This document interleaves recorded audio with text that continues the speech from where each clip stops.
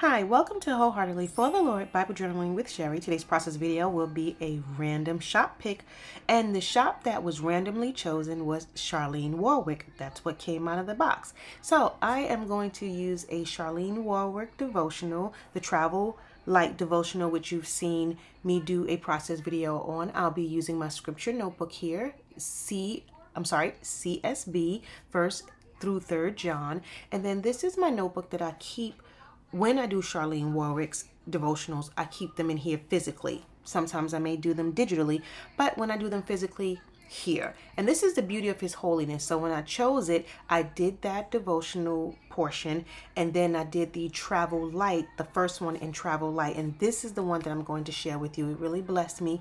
Of course, all of her devotionals do, but this one really blessed me, and I wanted to do a process video on it since it was my random shop video.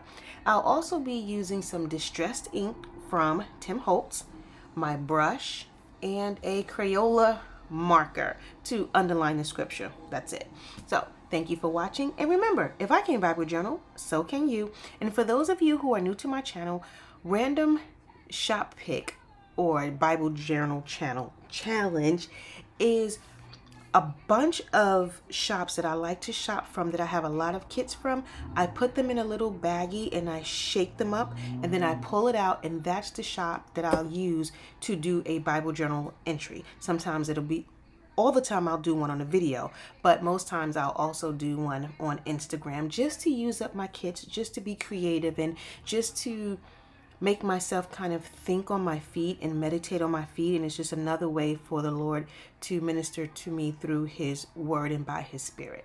And so that's it. I hope you are blessed by this video. Thank you for watching, and I'll leave her information down below for her Etsy shop, as well as her Buy Me a Coffee club, which is great. It's only $8 a month. You get beautiful freebies, and then you also get devotionals and things like that, which this is where this came from, and it's really a blessing. Let's see what this part of the devotional says, and I hope you are blessed by it.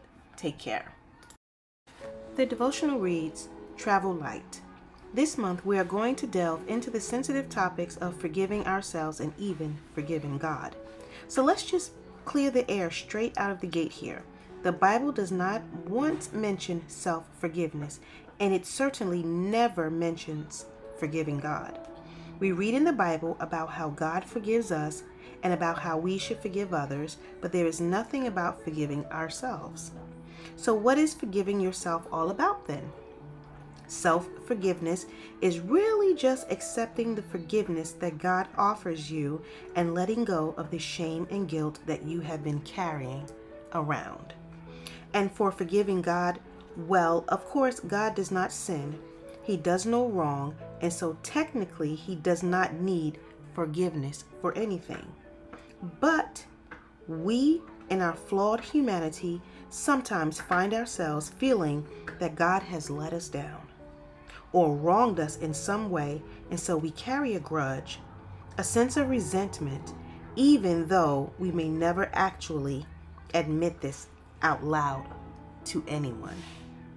Forgiving God is reconciling with Him, letting go of the hurt, and learning to trust Him again. And then she has a little caption down here that says, don't let the pain of the past rob you from God's calling for your future. And the scripture reference is 1 John chapter 1 verse 9, and I'll be reading this from the CSB version, and it says, if we confess our sins, He is faithful and righteous to forgive us our sins and to cleanse us from all unrighteousness. That is an awesome scripture that can go perfectly with this devotional, and I was just so blessed by it, because there have been situations in my life that I had not, quote unquote, forgiven myself for, but what it really was, I had repented of it. I had asked God for forgiveness for it, but the guilt and the shame of it still lingered over me.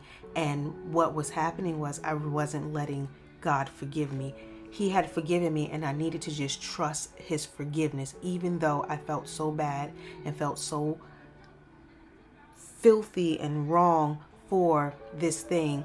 but he had forgiven me for it, and I needed to let it go, because God doesn't deal in guilt and shame. The Spirit of God convicts us, but Satan deals with guilt and shame. And once we're forgiven, he has forgiven us, and I know that he has cleansed me. So I'm so grateful for that. And then on the other flip coin, there had been situations in my life where I kind of resented God. I was angry at him for allowing some things to happen, didn't understand his word, didn't understand his will, his permissive will and his perfect will and all of these different things. But now, thank God that I'm understanding more of his word and how, not how he works, because his thoughts are not our thoughts, but just kind of that he has good in mind for me. It doesn't matter what it looks like.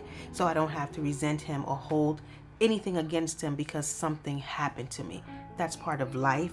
And then sometimes there are just some things that he needs to process me through in order to conform me to the image of Christ. So I'm so grateful for this portion of this devotional, to just let it go and allow God's forgiveness to suffice. Because if he's forgiven us and if he's cleansed us, we can trust it, because he never lies. Thank you for watching, and I hope you are inspired and encouraged.